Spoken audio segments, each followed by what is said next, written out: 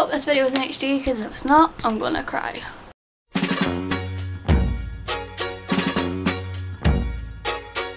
Hi guys, it's Charis and I'm back for another video. I know I've been absent for such a long time. In this video I'll just explain why I've not been uploading and what it was like being in such a big theatre to do such an amazing production. So I really hope you like this video. Oh, sorry. I really hope you like this video. It might be longer than my other videos because I've just got so much to say, but I really hope you like it and let's go. So the reason I've not been uploading is because I was on holiday for 2 weeks and then I had 2 weeks of rehearsals and then 3 shows at the end of that, and then for the 2 or 3 weeks I had left I went out and I met friends and had sleepovers and I just kind of lay on the couch and was being my lazy self. And then more recently school started. I know. School just had to ruin somewhere, just come in and make me busy again, which no one likes. Trust me, no one likes it. And just a couple things before we start this video, talking about stage experience and everything. You'll have noticed that my hair has grown and you cannot see this ear, so I may not have an ear. I do, but it's hidden away. Second of all, I'm wearing the top to the show I was in, so just to really advertise it or talk about it, add more effect. And third of all, look how cool my socks are. They are lions. Like, I have lions on my feet. I'm sorry, I'm just a little bit hyper. So anyway, let's go on to what it was like being on stage and everything else. So as you can see by the top, I hope you can see, I was in Bugsy Malone at the Theatre Royal in Glasgow. And if you didn't know, that's a really big theatre, it's really famous and it's the oldest theatre in the city. And just a few months before I performed there, I met Lorna Luft and Ray Quinn and everybody else in the songbook of Judy Garland.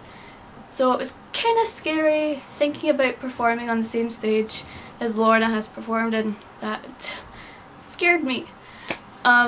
So I did the auditions in April. I didn't think I'd get through because I know so many people who have, have had so much stage experience, and I've only ever performed in my local area. So I'd never done anything this big before, so I did my best. I didn't think I would get through, but like a month or 2 later I got told that I had succeeded and I would be in the show, which was fabulous. And then, as I said, a month after that I met Lorna Luft and Ray Quinn and they were so lovely and nice, and I was thinking, how am I going to perform on that stage where they've just performed, because there's I think there's 1,500 seats in the theatre, in the auditorium, and I thought, I'm meant to perform there, obviously for a bunch of other people, there was 89 other people in the cast, so it's a big cast, but I thought, I'm meant to be on the stage performing in front of all those people. How is that going to happen? But it happened and it was amazing. We got so many great reviews and the cast was amazing and I love the whole cast, and we've kept in touch afterwards and we still talk to each other every day, every minute of every day.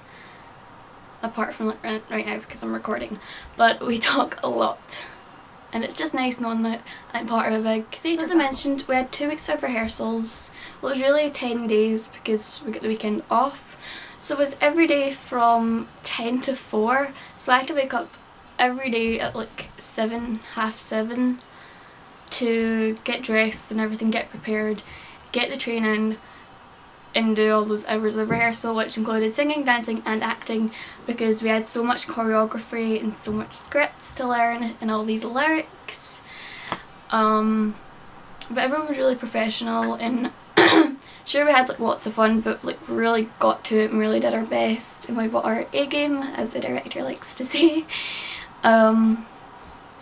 So 10 days of rehearsal to learn a whole production. It might not seem like a lot of time, but obviously we got a lot done to be able to do 3 shows, and that was a show on the Friday night, a matinee on the Saturday, and then a show on the Saturday night. And as you can imagine, because we've spent 2 weeks together, everyone at the end of it was really emotional and we were all crying, everybody was crying, and it was just nice to know that we'd all miss each other.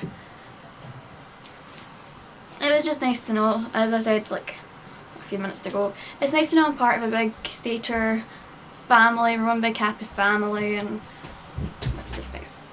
So as I've talked about all the choreography and everything and being part of our big happy family, I'm going to talk about what it was like to perform. So as I mentioned, there's like 1,500 seats in the auditorium, and I have stage fright, so before I do like any kind of performance, like not really presentations in class, but like acting or singing or dancing or whatever, I get panicky and sometimes I feel really ill before I perform because I just really want to do a good job, and sometimes I'm scared that I won't do a good job.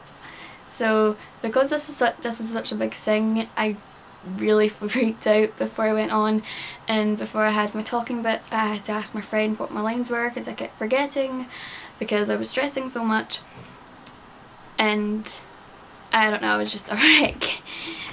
But once I got out and I saw the audience and I saw them smiling and clapping, I knew that I'd be alright because I had all these people being really supportive, and it just made me feel warm and fuzzy inside. And as I said, it was a great success. We're all fabulous.